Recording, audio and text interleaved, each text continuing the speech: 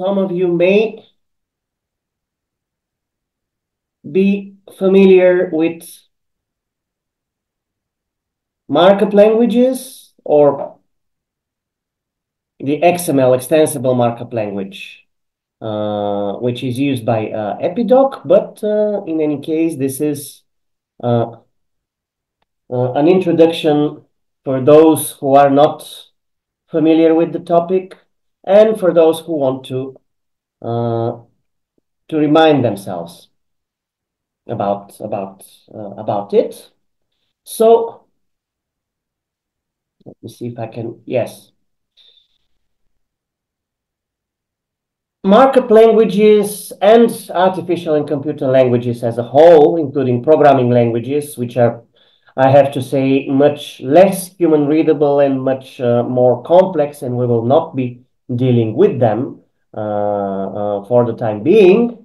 But if we want to make a larger definition of what a language is, and to include all the markup languages and artificial languages and the conlangs, etc., that we have created, we can say that this is any symbolic system that conveys information between two sides, an addresser and addressee, which consists of three things: symbols, operators, and rules. For example, even the language of basic arithmetics has its symbols, which can be the prime numbers, operators such as signs like plus, minus, equals to, and rules for their combination. The natural languages also have symbols, operators, and rules. And as you know, in the flexible languages, the flexional languages, such as Greek and Latin, with which you are familiar, the structure is very clearly visible. And markup languages are also something that consists of these symbols, operators, and rules. And this week you will learn you will learn the basic grammar of one such language, the extensible markup language, or XML. Basically, what markup does, this is annotation. Annotation and markup can be treated as synonyms. Annotation is the thing that you are doing even without any digital tools and without any computers before you. When you take a piece of paper and you highlight things from the text, make marginal notes, etc., this is also a form of markup. In the realm of digital technology, there's the HTML language, which is hypertext markup language, which is basically what anybody of you have already seen and is using, because this is the language on which almost all the online content, all the web pages in the internet are composed. If you open a web page, and there's a function in each browser which reads view source code. And if you open this source code, you will see the core of the content of any web page is information enclosed by angular brackets and containing text, links to other text, multimedia, images, etc. And this is basically what each web page consists of. The HTML markup language basically and mostly uses visual markup. The annotation of elements in the text, the meta text to the text, which gives the browser directions about how to visualize stuff. How a title or a subtitle should be visualized, how a text should be intended on a web page, what should be highlighted as bold or italic or underline, etc., etc. Kind of visual markup also lives in your word processors, but it is mostly invisible. You don't see it operating, but there is also some kind of visual markup which a text document such as a Microsoft Word document contains. Marking up things in your text can be structural. The basic example of a structural markup is something that all of you are also familiar with, pretty familiar with. This is the organization of bibliographical references. You have usually in each and every bibliographical reference things such as author or authors, year of publication, title, and if it's an article in a journal or in a collection, a title of the article and the title of the journal, issue number, pages, etc., etc. You know very well what a bibliographical reference is made of. And you know that it can be visualized in different formats, but almost all of them contain the same basic elements. So all this can be marked up as to indicate which part of the information refers to the authors of the paper, which part of the information refers to the title of the paper, to the year, etc., etc. And then it can be processed so as to give different visual outputs. You know very well that the formats of bibliographical reference can be different. And this is a good example of what basically what the structural markup of XML does when processed by XSLT and other ways that we will see this week. And there's also the semantic markup. You want to highlight things in your text to indicate what they are. For example, this is a word. This is a personal name. This is a geographical name.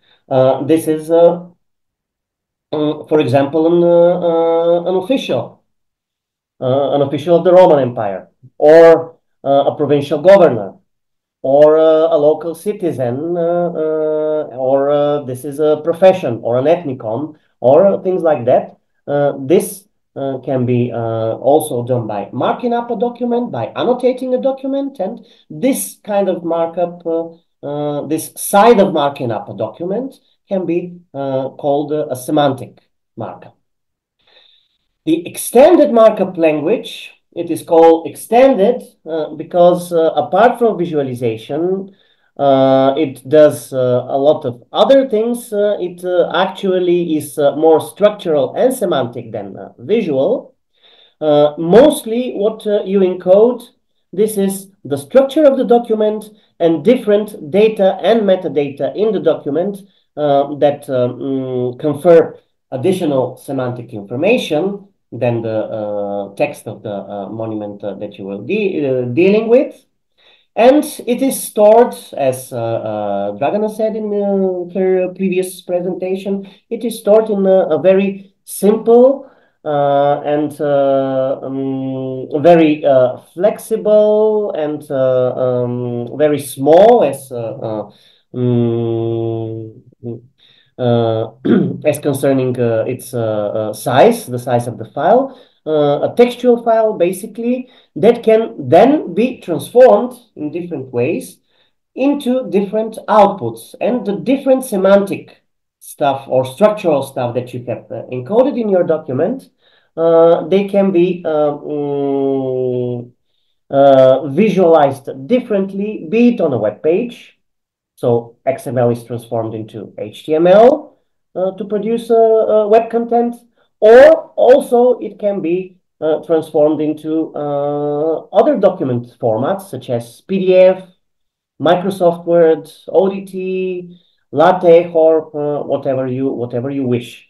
Mostly XML databases are used to produce websites, and this is what most of the epigraphic projects using Epidoc are doing, and this is what we will learn to do this week. By the end of the week, you will have front-end visualization tools into which you will put your inscriptions, and hopefully you will see the output in an internet browser, be it locally run.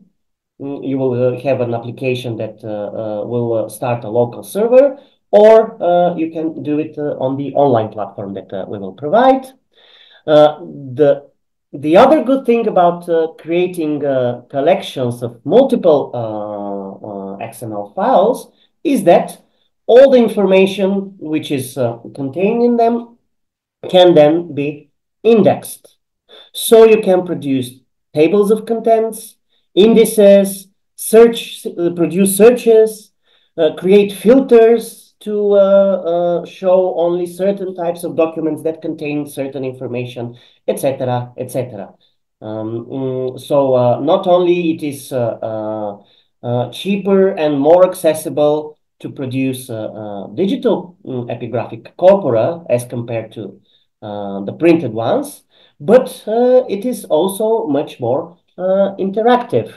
The users of such corpora can jump from filter to filter, from inscription to inscription, from different things mentioned in different inscriptions, without having to deal with the bulky volumes of a collection such as CIL or something of the sort. So basically, what is markup? And XML as part of the markup, it is text annotated by another text.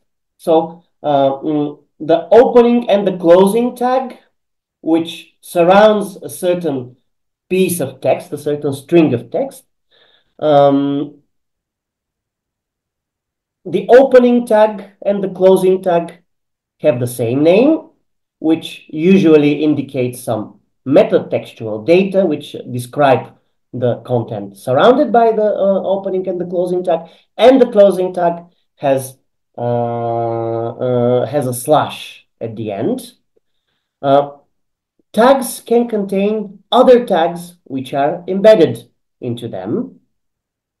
As you can see in the second bullet in this presentation, usually in the XML editors, with one of which we'll be working this week, for the sake of convenience, the embedded elements, the daughter elements, as they are called, are presented on a new line and with a slight indentation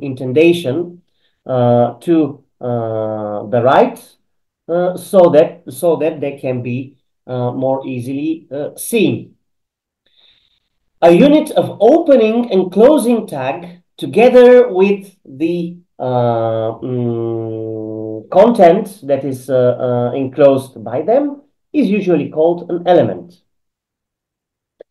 As we said, elements can contain other elements, and the sub-elements can contain yet other sub-elements embedded in them.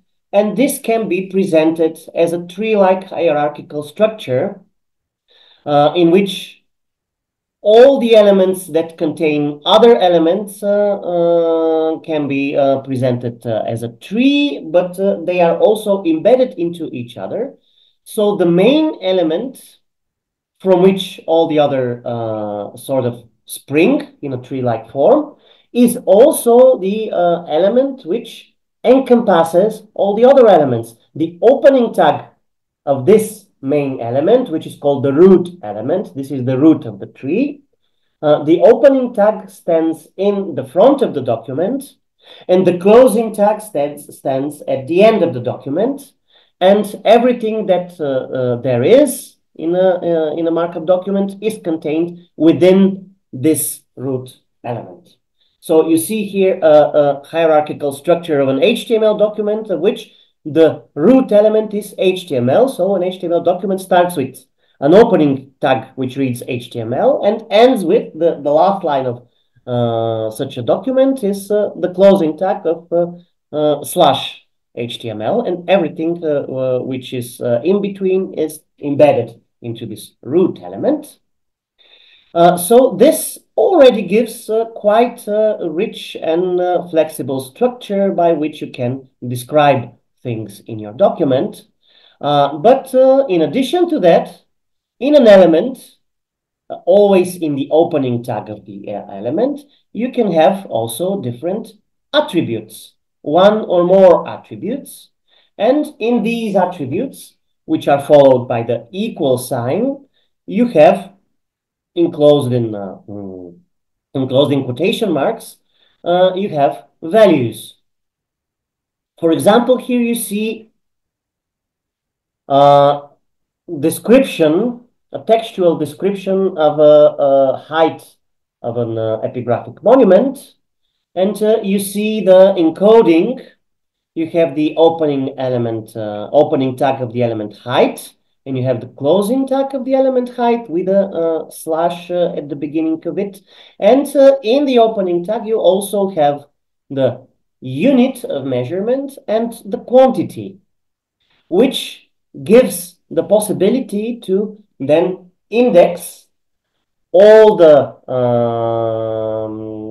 monuments, or to filter all the monuments in your collection by height, and to be able to search them by height with some exact quantification, regardless of how are they actually described in our document. You can have a text which reads half a meter in height. You can have a text which reads 0.5 meters in height, etc., etc. If you have encoded all of these in the same way, you will then have a common index which indicates all the monuments which have the same height, regardless of the way this is described in the text. But for this, you must have elements throughout your collection, together with their attributes and values, which are basically the same. This is why, to control the content of each and every XML file that you have, and to ensure that they are structured in the same way, all the elements and attributes and admissible values are described in a document which rules, so to say, all the XML content in your file, and usually it stands at the beginning of the file. This document used to be called DTD, or document type definition, a document which describes what is admissible and what is not in an XML file, and according to which an XML file is structured. Now the respective format is called a schema, or an RNG schema, and its syntax is slightly different than a DTD, but it does the same job. If you link an XML document to a schema, it checks the validity of this document. And we will see now how it works. But first, as we said, usually an element contains an opening tag, closing tag, and something in between, usually a text. There are some elements that don't contain anything, and they don't have to contain anything. For example, the element for line beginning, which simply marks the beginning of a new line in the document, in our epigraphic monument, for example. And nothing needs to stay between the opening and the closing tag of the line beginning element. This is why usually you don't use an opening and a closing tag with nothing in between them. You use only one tag, which has the name of the element, and the slash after it. These such elements, which usually mark boundaries in the structures of our texts and things like that, are called empty elements. And a typical empty element which we'll be using a lot is the line beginning element. Line break or line beginning, but line beginning is a slightly better description of what this element does.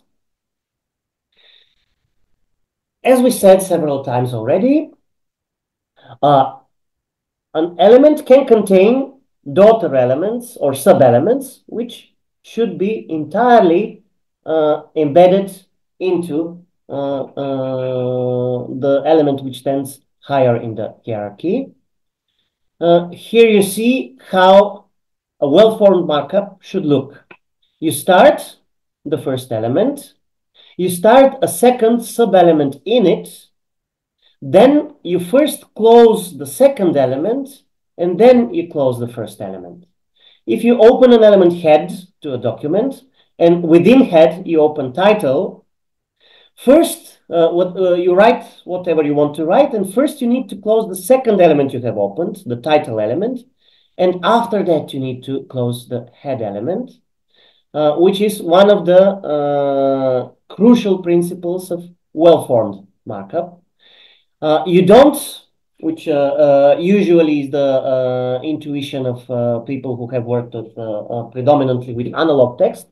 You don't open element 1, open element 2, then close element 1, and then close element 2, because this will lead to the intermingling of elements, and your document, your XML document, won't be able to be processed by XSLT or whatever you're using. So the markup needs to be well formed, and we'll talk more about this in a while. But well-formed XML is already not the whole picture. The XML also needs to be valid against the schema. Well-formedness and validity are two separate things. Here you see a snapshot of an older version that the one we'll be using of Oxygen XML editor. You see here a document, and you see at the beginning of the document, usually this is highlighted in purple, a declaration which states that this is an XML document, a version of the XML, and the encoding that is used. We will use the Unicode, of course, which is UTF-8, but this comes automatically at the beginning of all the documents that we'll work with. And then you see XML code which is not well formed, because on line 7 the encoder forgot to close the opening tag of the element with the pointy bracket. And so the good thing about XML editors such as Oxygen is that usually the mistakes that you have committed are highlighted in red. And you can go to the respective place in the document and see what's going on and correct the mistake. Usually it is, usually the software describes what the mistake consists in. But you can have a perfectly well-formed document which is still not valid according to the schema which you have assigned to it, which also will show here in the opening 1, 2, 3 lines of each and every document. An element might not be in the exact place in the structure of the file. And the value of an attribute might not be permitted, or something like this. So when we do the encoding, we will take care for our documents to be both well-formed and valid against the epidoc compliant schema that we will use. My colleague Dragan Nikolic also, I don't know what is wrong with this slide. Sorry, but we will correct this when we link to it in the program. Already told you about text encoding initiative, which produces schemas which can be used for all the humanities data that can be encoded, and the epidoc schema, which is a subset of TAI.